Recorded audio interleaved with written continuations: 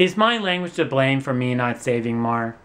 Am I linguistically challenged to always have to separate the future from the present tense? Should I learn a futureless language to save more? Keith Chens, a behavioral economist, studied how language tense could be the reason why we don't save as much as a country that has a futureless tongue.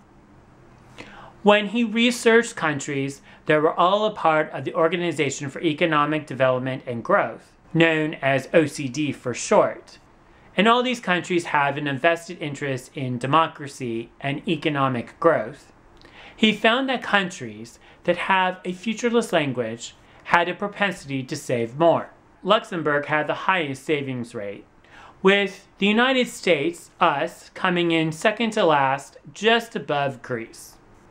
But don't worry, our friends across the pond in the United Kingdom just came out ahead of us just barely. It could explain why 40% of people who have $1 million or more who participated in a survey by UBS on what is wealthy felt they were not rich, felt that they did not have enough to have no financial constraints. Maybe to fix this situation, they need to learn a futureless language.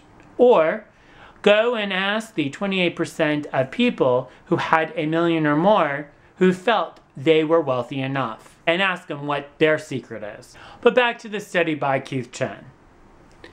A future language tells our brain subconsciously that there is a division between the future and the present, where a futureless language does not give any distinction between the two tenses. Either way, it's something to ponder, and that is the great thing about a free market.